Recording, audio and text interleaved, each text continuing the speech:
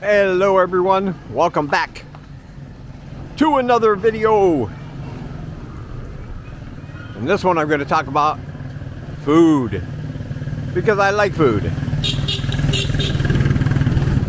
We all like food. Even if you don't really like it, you need it. I remember when I was in the military, the one thing I took from my 4 years of military experience, believe it or not, was the fact that I eat pretty fast.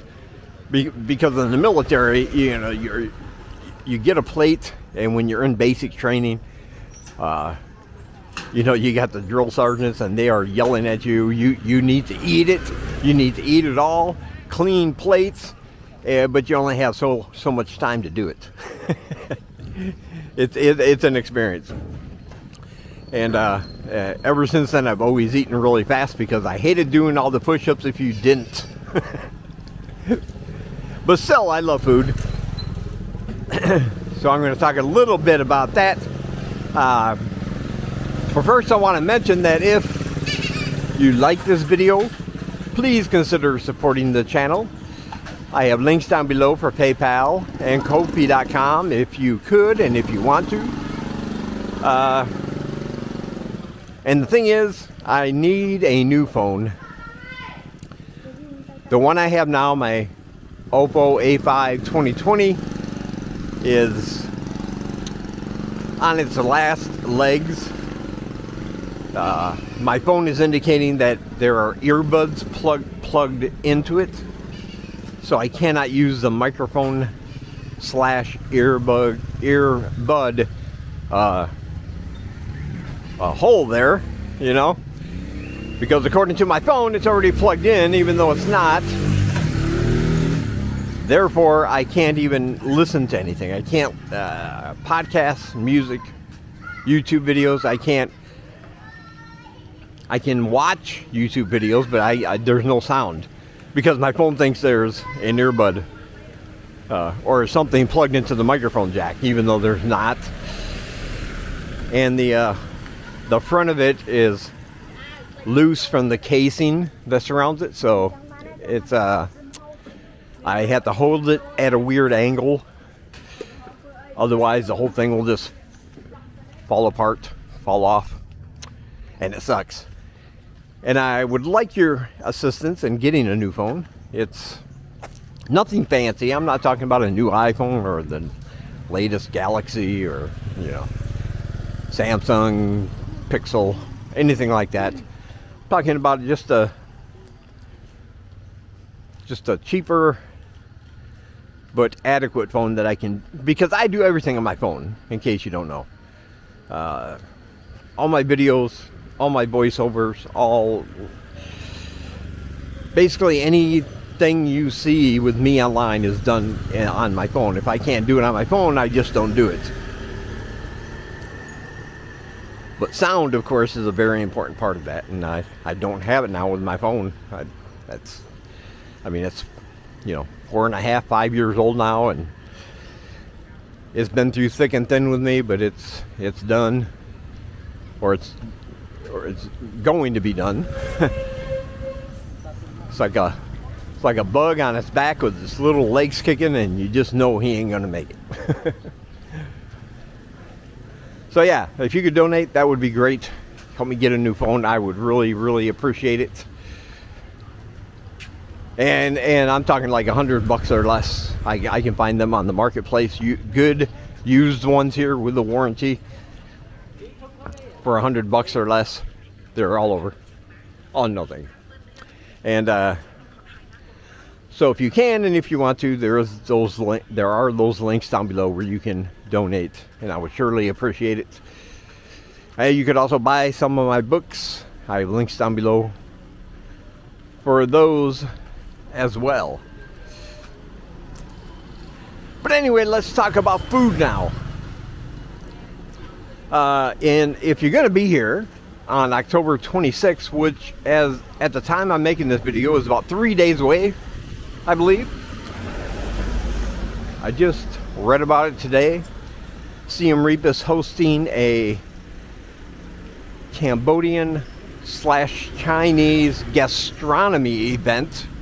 It's a 2-day event on the 26th and 27th that is going to feature over 100 food vendors, and they're going to be offering authentic Cambodian and authentic Chinese cuisine. Now, I don't know if you've ever had authentic Chinese food, but in my opinion, it is much, much better than the westernized version you get at Chinese restaurants. Some people, you know, when they eat authentic Chinese food for the first time, they get upset because they're like, where's the sweet and sour? Where's all the saucy, sweet, saucy stuff? And that's generally not what it is. But it is very fresh, very delicious. And there's 100 vendors if you want to try out some authentic Cambodian or Chinese cuisine. And I'm all for that, of course. And that is coming up. I've said this before, but I don't think people realize just how many food options there are here in Siem Reap. I mean, Cambodia in general is a very food eccentric country. There's a big food scene here, although I wouldn't quite describe it as people being foodies. It's just people here have to eat, and they like to eat. And they like to eat good, delicious food. I made a short, if you haven't seen my YouTube short, about the guy we get our sandwiches from a few times a week for 50 cents each. You can go ahead and check that out, but I don't think there is a cuisine, or I don't think there's a country whose cuisine is not represented here in some fashion. Well, maybe one. I don't see, as far as I can recall, through my experience. I'm not saying it's not available, but I've never seen any Haitian cuisine. And I'm somewhat familiar intellectually with Haitian ingredients and the different dishes they use. I've always wanted to try it. It just sounds really, really good. But I don't think I've seen any Haitian inspired restaurants here. But anything else you can get. You can get Greek, you can get Japanese, you can get Chinese, you can get Mediterranean, you can get Arabic, you can get French, American, everything from pizza and burgers to some delightful French creations that I can't even pronounce because I don't speak French. There's one right there, it looks like. La Bonne Porchette. Whatever that. Yeah. Of course, you know, the French have a very big influence here on Cambodia. They occupied the country for many, many years.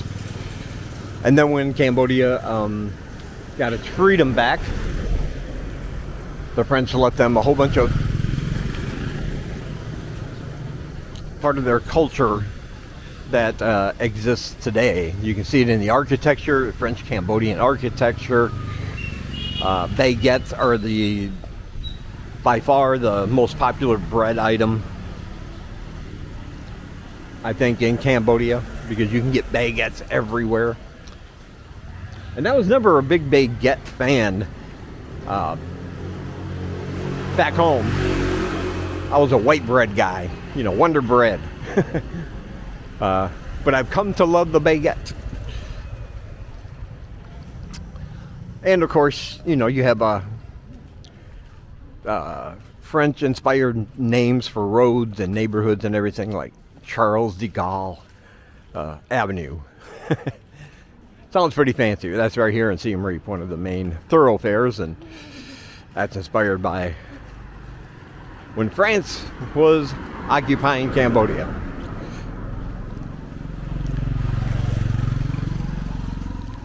But yeah, people come here, and some people complain that they miss the cuisine of their particular country, and that's okay. But other people come here and they say, I miss the cuisine of my country, so I'm going to make it myself. And then they open a business for everyone else to enjoy as well. And I'm always appreciative of the choices here.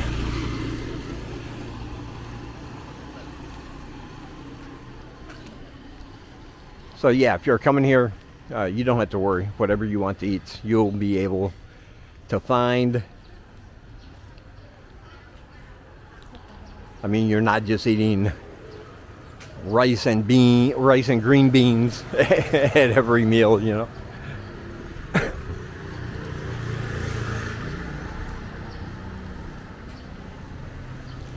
I mean, just walking around as I'm doing now, since I was on the subject, I never really paid attention, but I know we just passed like 3 or 4 different types of restaurants as I've been making this video.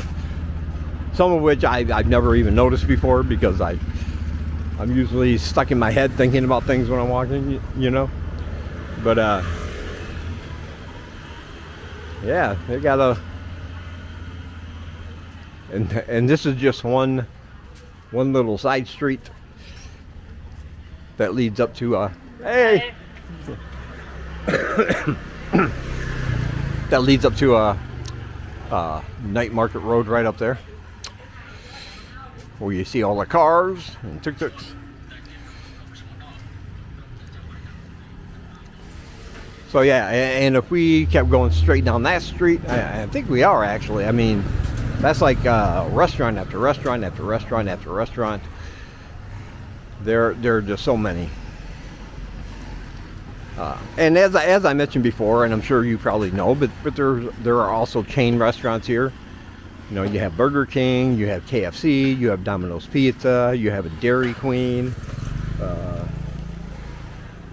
Starbucks, if that's your thing. Although, yeah, my coffee is a local. It's only 75 cents, a big iced coffee. I love it. But if that's your thing, you can find that here. If you want a little bit of Western fast food, if every once in a while I get that craving, you know, I just want something that I'm familiar with, something that's greasy, something that's bad for me, but I'm just hungry for it. And yeah, probably 2 or 3 times a year I'll get something from the Burger King there, get me a Whopper meal just to satisfy that craving. But it's generally not cuisine I prefer, because after you've been here a while and you experience the freshness of Khmer cooking, it's nutritious, it's delicious, it just fills you up. I remember the very first time after arriving in Cambodia when I ate at a Burger King. It was like a 1.5 or 2 years after I'd arrived. I got a hankering for it, and as soon as I ate it, it was delicious. I have no issues with the taste, but as soon as I ate it, I mean, I walked out of there and I could feel it was like a lead ball sitting in my stomach, because I was so disassociated from all of those processed, bad for you, greasy junk food I used to eat all the time back when I was in the United States. And it hit me hard.